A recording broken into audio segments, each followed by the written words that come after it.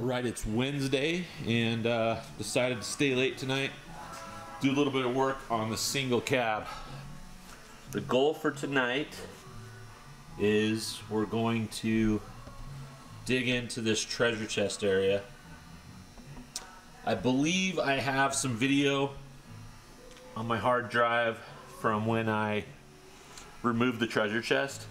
I'm going to try to find that and I'll maybe throw that in the video here somewhere if I can round it up. I was looking for it last night and wasn't able to find it, but I've got a couple more places to look. But let me just show you what I did. Bring you up to speed on that in case I can't find that. I don't know if you can see right here. I've cut that hinge. I've cut this hinge. Here's the treasure chest. Basically, that's what we're dealing with right there. Crusty latch. And I couldn't free it up. You know, the treasure chest door is actually pretty clean, pretty straight. It's obviously completely packed with dirt all up in here. I'm gonna have to clean that all up. But you know, the actual door itself is pretty clean. I decided the least invasive way to get that off, or the easiest way to get that off, was just to make a cut across each of these hinges, which allowed me to pull it out and just lift it up, and I got it out without damaging it. I have soaked at least the lower screws on this divider. Should be able to get those out. I'm gonna have to crawl in there. This is gonna be a little awkward because I mean, I'm not a little guy. I'm not a big guy, but it's gonna be a little messy. Let's just face it.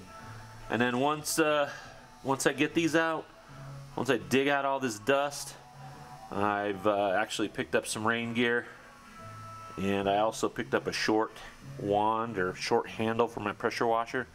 I didn't want to pressure wash the outside because I didn't want to damage the finish. I'm not going to say paint because there's some of you out there, or at least one of you out there, I believe somewhere in Rome or somewhere, that thinks this thing ought to be sandblasted down and completely repainted. But I'm going to say finish instead of paint. I don't want to damage the finish on the outside. Inside here, I plan to probably just going to repaint all this gray with like a zero rust or some type of rust paint, rust inhibiting paint. But let's do it, guys. I'm going to set up a GoPro over here in the corner, and we're just going to get after it and see what we can get done tonight. The goal is tonight, all of this dirt cleaned out and pressure washed, and then we can take a look at the floor in here. This floor was definitely underground, a good 10 inches probably. So it'll be interesting to see what the floor in this thing looks like after being buried for that long. Let's do it. Okay, I got those bottom two off. These are actually just kind of like a coarse thread self-tapping. I don't know, not self-tapping, but you know what I mean, a coarse thread metal screw. They're not threaded or tapped. But these last two on the bottom were a little ornery. Ended up using just a 3/8 ratchet, a small. This looks like a quarter ratchet, but it's actually a 3/8, and then just a Phillips head on it. Gave it a couple wraps with the ball peen hammer, and that kind of broke things loose. Haven't looked inside here yet. I've peeked in through the corner, got a pretty good idea what's going on in there, but I figured I'd just throw the hammer up against here and pull this out and let you guys see what we're dealing with.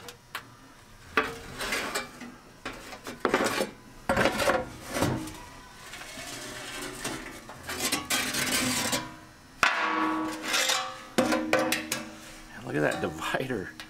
You would think that maybe, you know, along the bottom here we'd have some rot, but nothing. That panel's in great shape, and we can see the dirt line. Now, if I remember right, if we go back and look at the original video, you know, the dirt line was a lot more, it was kind of up in this area somewhere. Obviously the dirt that got inside the truck, you know, it was a little lower. So I'm gonna work on that panel back there. I don't know how I'm crawling in there just yet.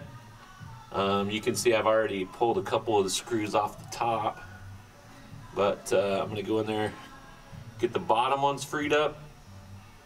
Then we're gonna dig out the bolts for the tank strap, get those straps off, get the tank pulled out. We're gonna dig all this dirt out of here, which there looks like there's quite a bit, and get to cleaning. And then we'll take a look and see what we're dealing with rust-wise. Okay guys, I figure I'll take you in there with me and show you what I'm doing. First of all, this opening here is 15.5 inches. But once you get in here, this opening here is 13 inches. 13 inches, yeah. Give you a little perspective on that. I mean, I'm 6'2". I'm probably 245, 250 maybe. It depends. I haven't been eating as well as I should. I might be 250 right now. But that's, you know, I'm a big kid. 13 inches. You know that guy that was filming the grizzly bears up in Alaska? And they just came across all his camera gear and basically had film of him, I guess, getting chewed up or mauled or eaten by the grizzly bears. This may be my last video. They may just a couple weeks from now, when the girls realize I haven't been home for a while, they'll come down here and find me wedged in the treasure chest of the single cab, and this may be my last video ever. I don't know if I can get out of there once I get back in there. But let's give it a whirl.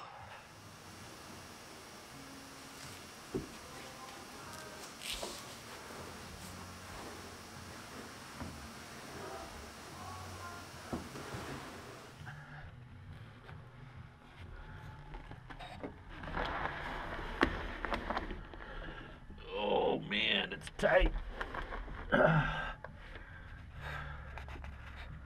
Ooh, the belly of the beast. And speaking of bellies, mine barely fits in here. I don't know, what do you guys think? I'm seeing some spider webs, that's not good. I'm not a fan of spiders. Alright, so these top ones, I don't remember. Honestly, don't remember taking those off. Those maybe they were taken off. Maybe these guys went in, did something on the fuel tank, and just never put those top ones back on. Actually, this one up here, if you look close, looks like it's broken off. That one looks like it's broken off. That one over here is loose. But I honestly don't remember. It's been a while back that one of my attempts to dig into this project, and I started down here basically, and the only thing I did find in the treasure chest, I don't know if I already mentioned this, but was a 15-inch bus wheel, one of its original wheels, and an old tire. So what we're gonna do is I'm gonna set up, I'll set the camera up here. We're just gonna give each of these three a little tap with the ball peen hammer and try to loosen those up. And then we're going to do some gardening. Alright, I'll take a little pick. Pick the crud out of the...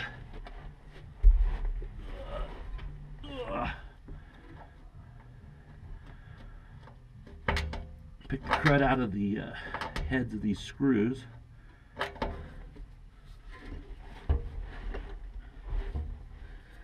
Whew.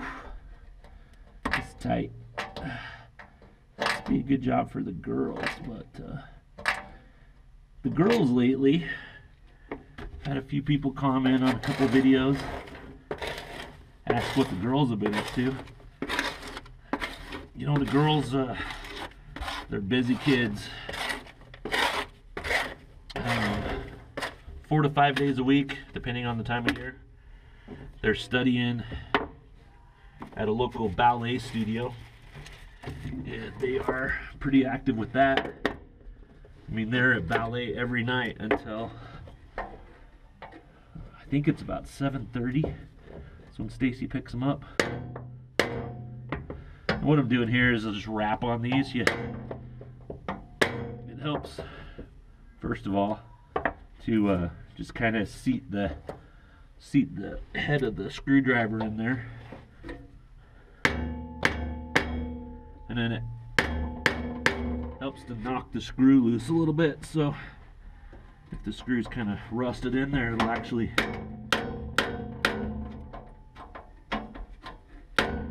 free it up. Did I mention it's ridiculously tight in here? So anyways,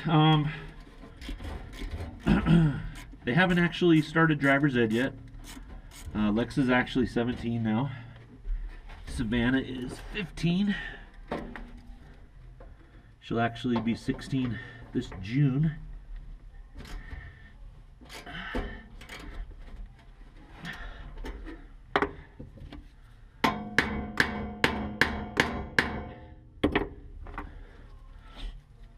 I should have soaked these.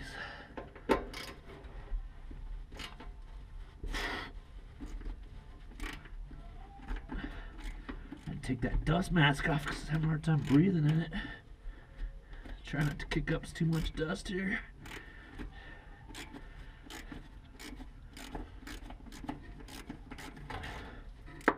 Alright, one more to go. Get a little Ziploc bag here. Keep all my crusty old hardware. Probably replace those, but I'll keep them organized. All right, last one. So far, no creepy crawlies spotted. No spiders. Believe it or not, even though I'm not a big fan of spiders, we've actually got a tarantula at the house that Alexa and Savannah got many moons ago. I think that thing's probably 9 or 10 years old by now. We also have a small collection of jumping spiders that they've caught. And up until about a week ago, we actually had a black widow spider that was a pet. The girls during the summer actually zoo crew members here they volunteer at the local zoo. We've been doing that for, I think, Alexa 3 years and Savannah 2. So they're pretty into the whole animals and bugs and everything like that. So that's why they haven't been down here at the shop that much. Oh crud, I got one more up there in the corner.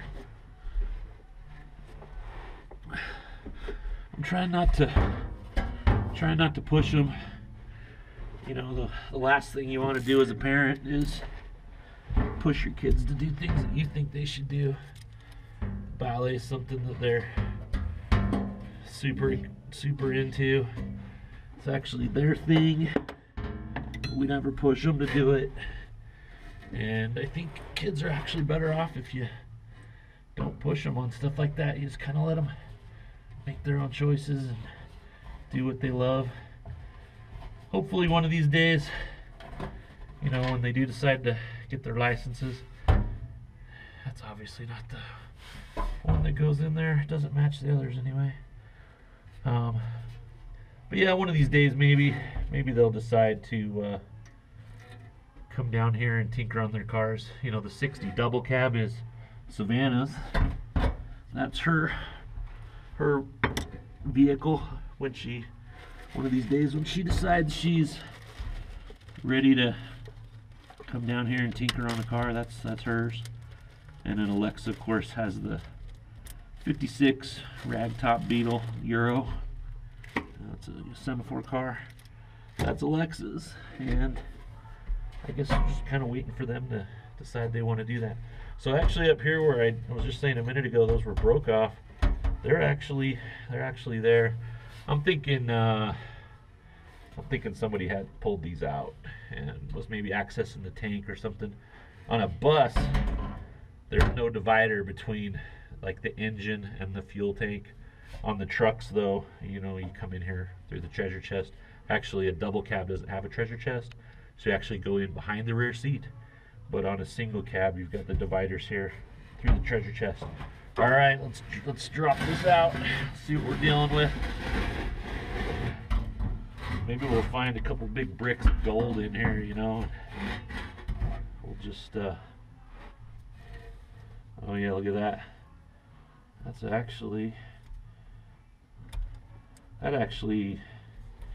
That had to have happened when they were trying to pull the tank. Probably maybe turning the bolt and snapped that, or that's broken. That probably didn't just break on its own. But let's I'll see if I can get out of here, and we'll try to get that tank. So this divider's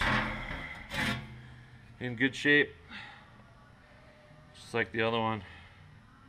No rot really to speak of. I mean, there's surface rust obviously, but you know, a lot of times like these panels like this, the rot will start on the edge and the edge will just be all rough and corroded. Look at the paint down here. I mean, all this right here that wasn't in the water, in the dirt, muck, is nice, beautiful, original gray paint. I'll probably refinish these. Like I say, I think the plan is to just completely refinish this whole treasure chest area. Possibly the engine bay as well. Definitely the undercarriage. I'm gonna completely repaint everything under there with rust inhibiting paint. All right, time to dig into that tank, see if we can get that out of there. I got, man, some of this is hard to reach.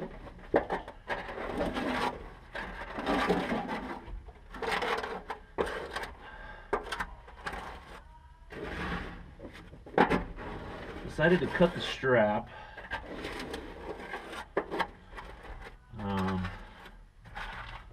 It was just easier. I'm gonna replace them anyways. Gonna be replacing the tank as well.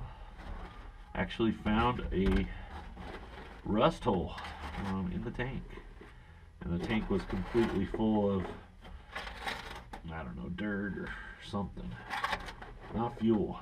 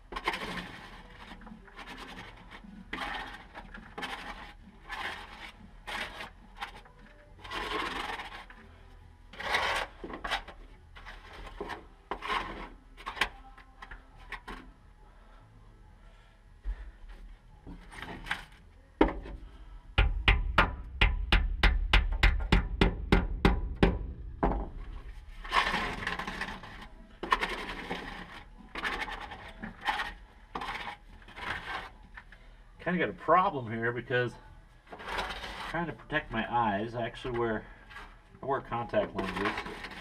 This is not the best environment for contact lenses. However, I also trying to wear a dust mask, and with the two they just don't go together if you've ever tried that. You get kind of fog up your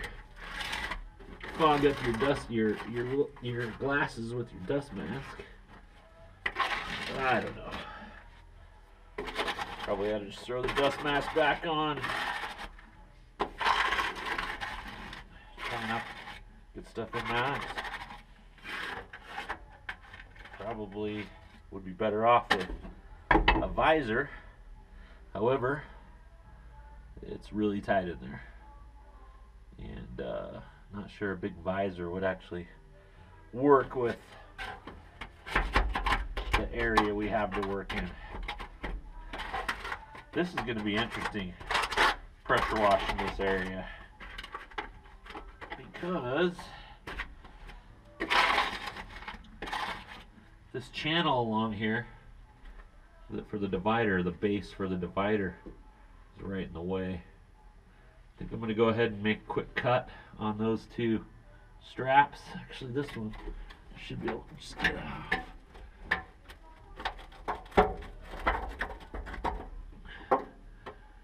Rusted away.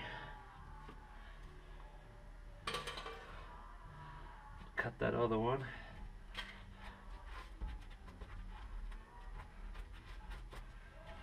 Make a quick cut on this bolt too.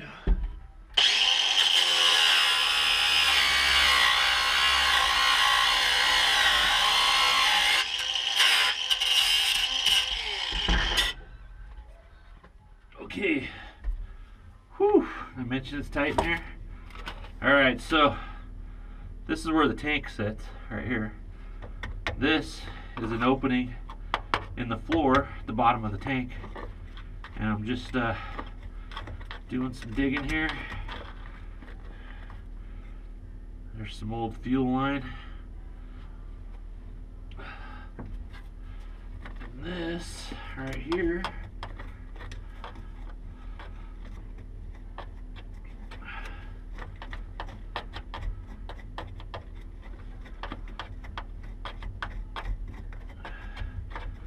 this is just solid dirt underneath. It's crazy. I'm trying to get this dug out so that when I start washing in here, this water's got somewhere to go. Because right now, it literally has nowhere to go. I'll tell you what, this dirt is packed in here like concrete.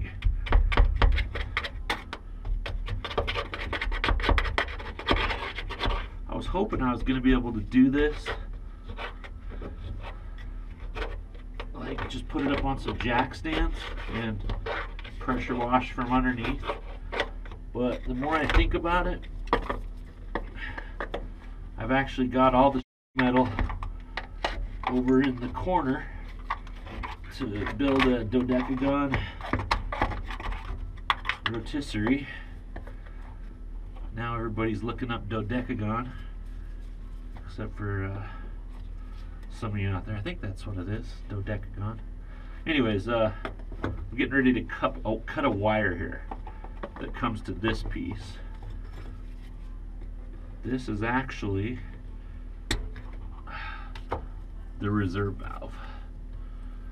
So basically, actually, let me grab one other piece that I just found.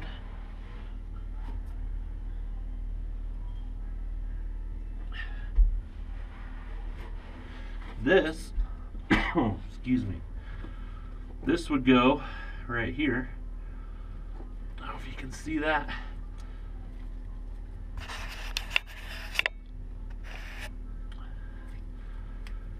So this would go here. This is actually the bottom of the tank rusted off. This is a collar that screws on. These two tubes coming through here. So there's two of them. One would be short, the other one would be, I think, roughly an inch longer. And then this would go up to the cab, and there is a handle, or a lever, I guess, that you would pull. It's not really a lever because it's actually just a pull tab that you would pull on, And so this truck did not have a gas gauge. This is the pre-screen, kind of the fuel filter, if you will. That would just screen the fuel going down into these two little inlets. You'd be burning along, and you've got your longer tube. You're pulling fuel off your longer tube, and then where there's no gas gauge, you just have no idea when you're low. I mean, I guess you would have kind of an idea depending on when you fueled up and how many miles you've gone, but your engine will just start sputtering, indicates that you're out of fuel. You would pull your reserve, and it moves a flap inside here, and so now instead of pulling off of the tall inlet, you're pulling off the short one, which gives you an extra, I'm not positive actually, an extra gallon or so of fuel, and ideally enough to get you to the next gas station.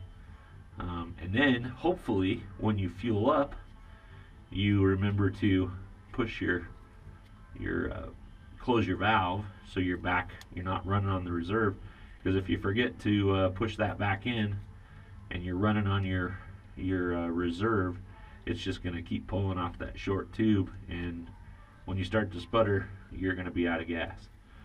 But yeah, check that out. Kind of interesting. I think it's safe to say that this guy is a goner. It's probably just going to be wall art, probably hanging in the office, and be something for people to look at and say, what the heck is that? Anyways, so let's do the t-shirt giveaway question for this video. What was the first year for, let's be specific here, first year for a split window bus delivered to the United States, an American spec, American delivered split window bus. What was the first year that they had a fuel gauge instead of the reserve valve? Comment below. First person to comment with the correct year, I'll send you out a Volkswear t-shirt. Let's keep digging. Alright guys, it's about 11:15.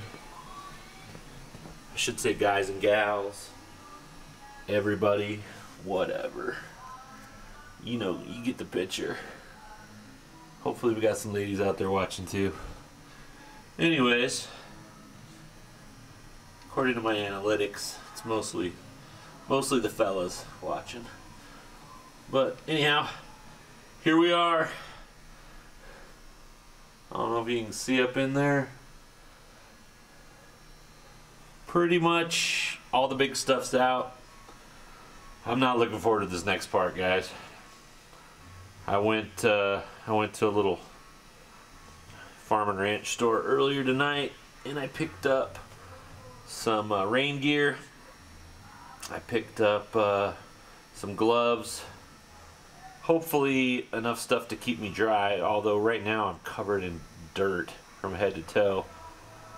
So, I don't know. Probably better cover up with some rain gear. It's going to turn to mud.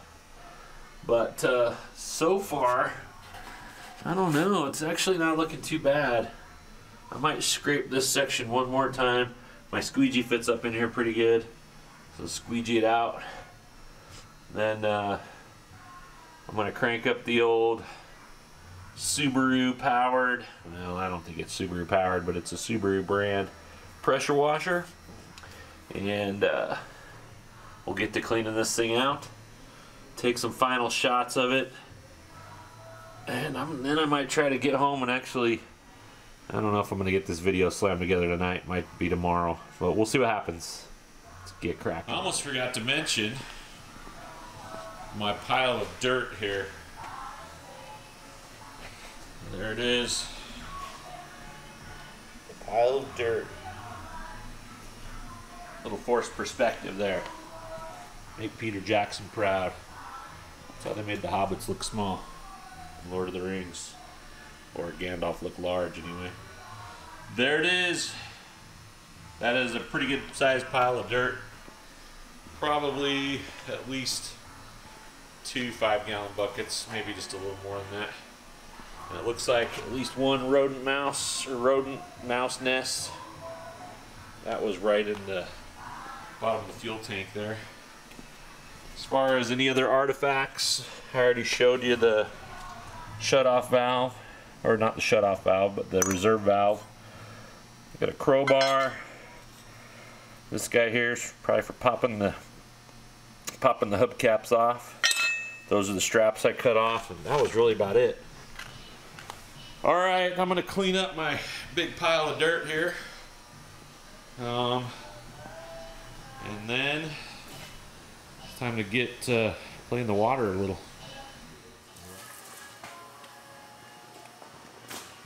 All right, guys, it's about to get serious. I got the long gun here. Gonna go in first with the long gun, try to get everything we can. Then we're gonna come in with the pistol.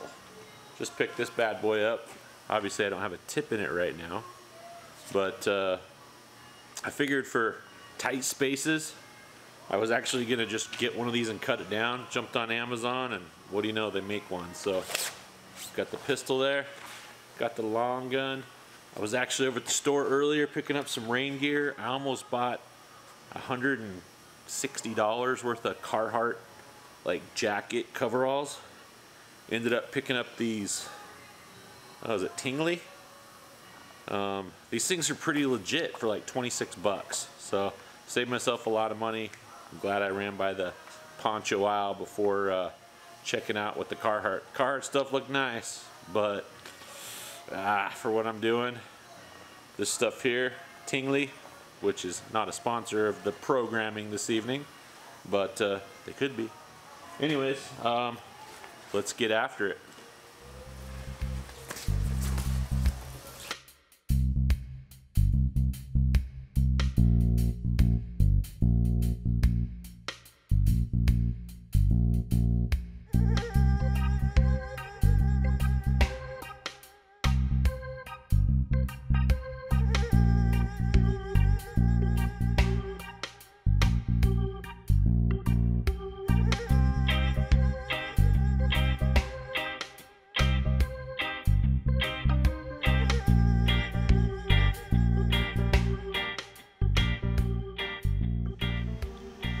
Okay, so it's time to take a look in the treasure chest.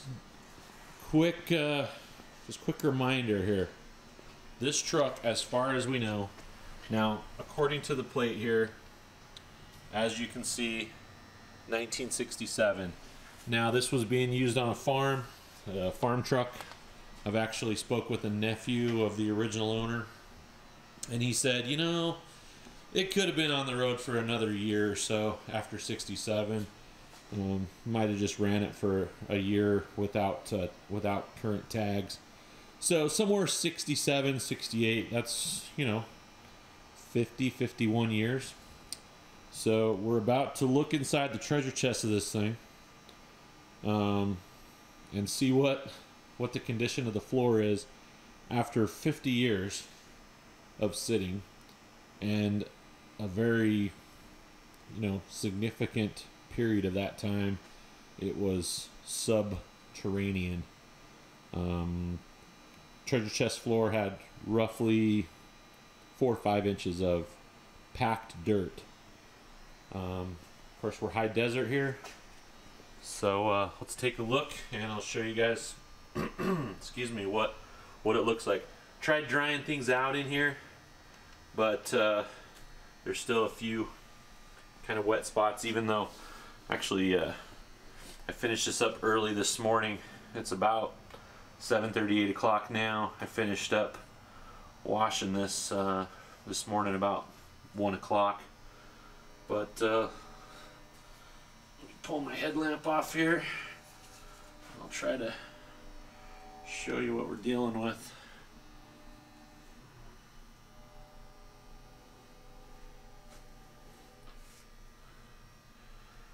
It is actually pretty dang solid. There's a little, very small little pinhole right there. Even along here on the sill, pretty dang clean.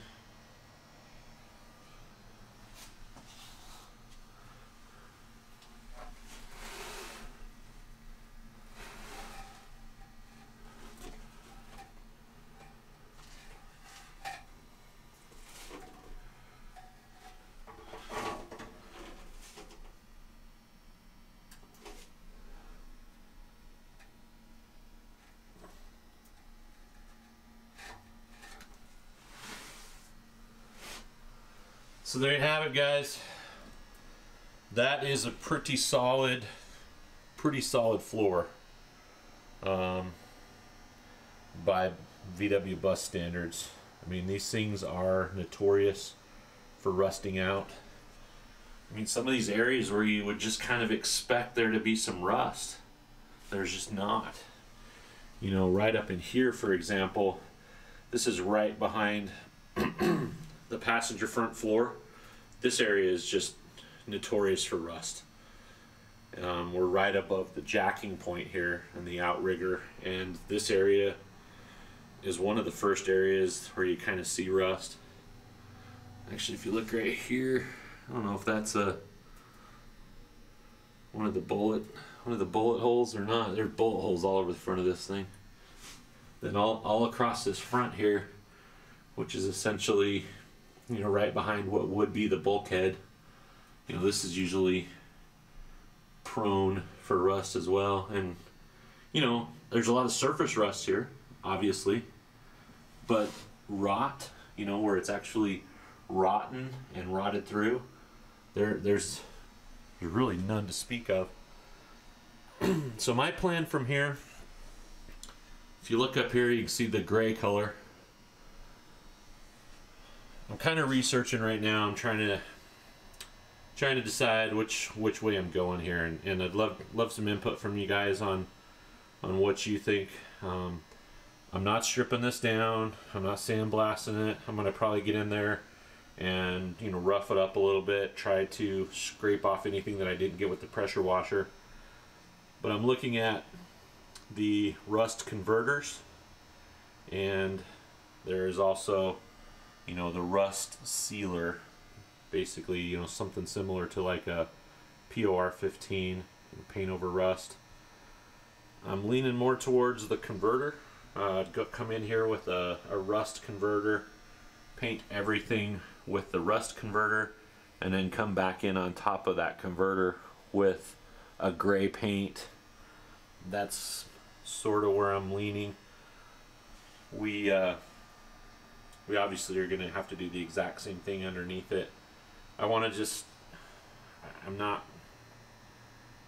getting too carried away in here as far as, like, you know, sandblasting or anything like that. We're going to use either a rust converter or a rust sealer to seal this all up and just get it all put back together where we can use it, and hopefully, you know, drive it in some rain and snow if we can get it all sealed up nice and tight. The underside of this truck is just as packed as the treasure chest was. I had hoped that I could possibly just put it up on some jack stands and, you know, crawl underneath there and blast everything. But after last night, after crawling around in there with the pressure washer and trying to clean everything, I realized that I really got to get this on a rotisserie. I've actually got over here, right there actually, this is all metal for a dodecagon, 12-sided rotisserie. It's not going to be near as cool as Glide King's rotisserie. That rotisserie that Kurt had is pretty dang cool. But I've already got all the sheet metal to do the old style one that, you know, years ago, dropgates.com actually, I believe, was one of the first places to post that style, that multi-gon, dodecagon rotisserie. And it's a pretty easy rotisserie to build. I'm probably going to, in the next 1 or 2 videos on this, we'll throw together a video on welding that rotisserie up we'll get it mounted, and then that way I can just take this whole thing and just rotate it on its side, and we can get underneath there. We can blast everything. We can remove anything that needs replaced, and it'll just be a lot better situation than trying to do it, you know, on a creeper or, you know, from underneath. So I've got to get that done. Like I said, that'll be in the next, hopefully within the next week and a half. Got a couple other projects I got to knock out first. Probably our next video will be the engine bay. We'll get that cleaned up real good, and at that point we're basically at remove the front beam, weld up the rotisserie, and get this thing sitting on its side so we can clean it up underneath. I mentioned earlier in one of the videos, you know, this rust right here, that panel's gonna have to be replaced. Inner and this outer rocker on this side are pretty bad, so I'll be putting in this short section of rocker and the inner. The long wall, though, for the most part looks pretty good. I don't think we're gonna have to do anything over there on the long wall. We'll know more once we get on the rotisserie and we flip it over and get a better look underneath. Anyways, guys, that's the end of tonight's video. Appreciate you watching. Actually had a couple people hit us up today on Patreon. We got 2 patrons on there, so kind of stoked on that. I'm not going to call them out or say their names right now. If they're cool with that, maybe we'll give them a shout out in one of the future videos. But appreciate you guys watching. Appreciate you subscribing, sharing the content, supporting the channel in any way you can. And we will see you next time. Catch you later.